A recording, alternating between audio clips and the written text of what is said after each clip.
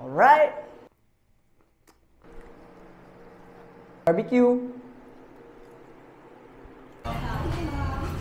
Why you mad? I got a bad bro. Name hot in these streets, no Tabasco.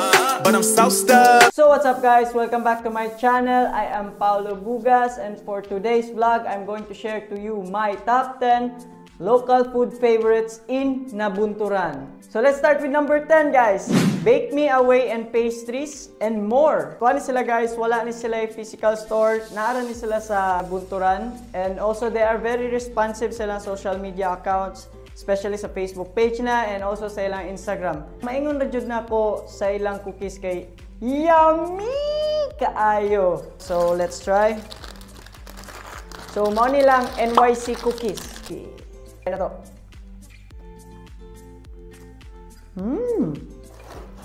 Woo! Yes!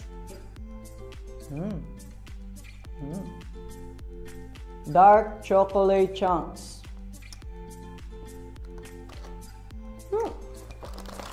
Yummy! Red velvet. Ako yung tagan ng 5 star. 5 star yun yung ratings nilang cookies guys kay ito yung lami hindi po ka basta-basta maumay, promise. Kaya naman yung doon tanan ba kung ikaw raisa. Yeah. So for number 9 guys, dirita sa Vinabay. Ang Vinabay kay known as one of the best restaurants in town.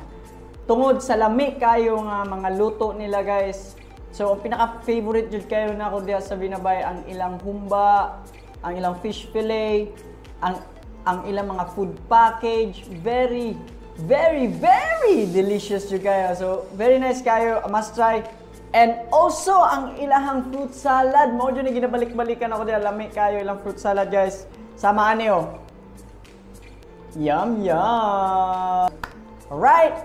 So for number 8 guys, naadri sa akong atubangan ang chicken inasal from West Street Food West. Ang ganahan ako sa ilang food kay kane. Dili siya ingon plain, naagid siya taste. So kana bitong feeling nga makakaon jud kag daghan. So extra rice syarog dili mabusog. Yeah. Kung napansin ninyo, wala ko'y rice. Nag-diet, manggod ko. Joke. Hindi na po tayo mag-rice, no? Less lang sa mag-rice karon kay. Siyempre, food trip, guys. Yeah. Siyempre, dili makompleto ang chicken inasal kung wala chicken oil, di ba, guys? Yes. So, for number 7, guys, nadiri sa akong katubangan karon ang Buenas Sausage and Fries. Buenas Sausage and Fries is the first ever store in Davao de Oro. Hungarian sausage siya. So, if ever nga naamoy food trip, I recommend nga i-appeal yun ninyo sa inyong listahan. Sausage and fries.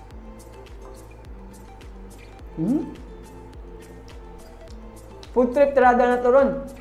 So, for number 6, Benti Takoyaki. Oh, yucky!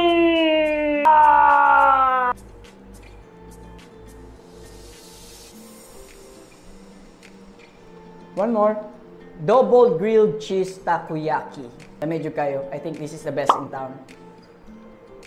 So for number 5 guys, as you can see, this is a barista's drink. So sa mga coffee lovers diya, i-check ninyo ang Sounds Coffee Shop and Pastry. Coffee shop is the best coffee shop in town right now. If makatry mo, especially sa ilang coffee drinks, mapa-hot or cold, makompare dyan ninyo sa mga famous or known nga coffee shops nga naa sa mga cities.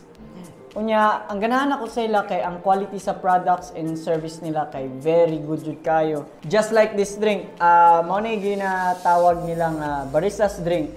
Mao ni akong pinaka-favorite sa ilahang coffee shop. Alright.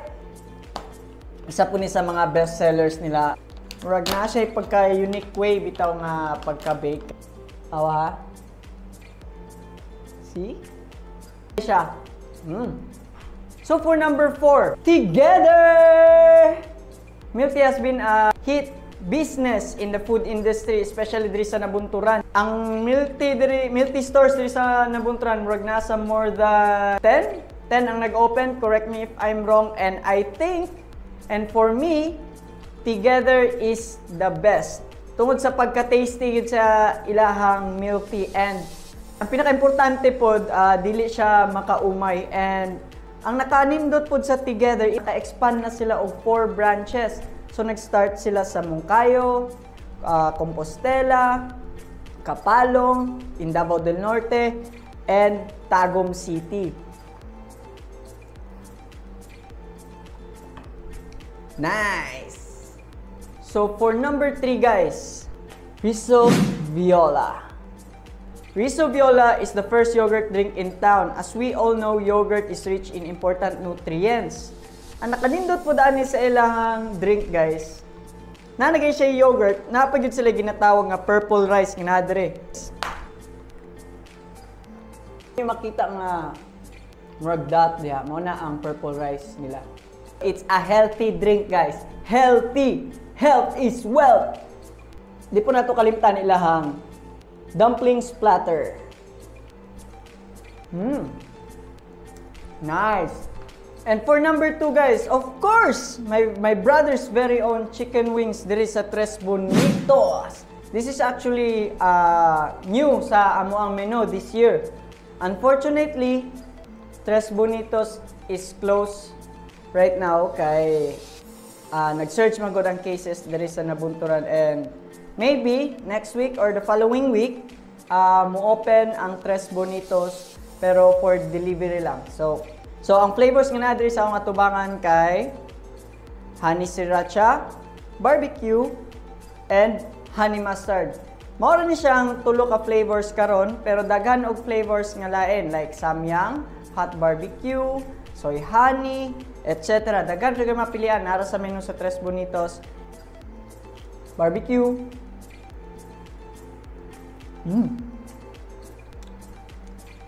And Bad Monkey's Gastropub for number 1. Bad Monkey's is known for their burger, which is very unique, or abus platter ang ilhang tawag ana siya, good for 4 to 6 person. Let's take a bite of their gorilla burger or gorilla burger. I don't know kung unsay ko na English tayo more correct. Let's dig in.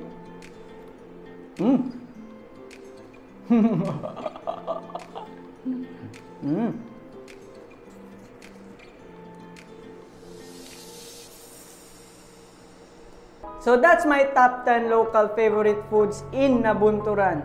So guys, I hope nga na-enjoy ninyo ang video. Sa mga wala pa nakafollow sa akong Facebook page, na ang link sa description below. And same po sa akong YouTube channel. So wala pa nakasubscribe, please hit that subscribe button and turn on notification bell para ma-update mo sa mga new videos na ako. I hope nga nakatabang mga videos, and especially sa kanang makabisit diri sa Nabunturan pohon.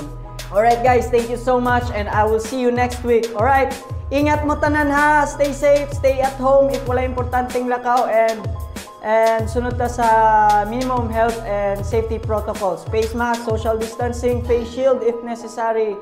Alright guys, stay safe, thank you.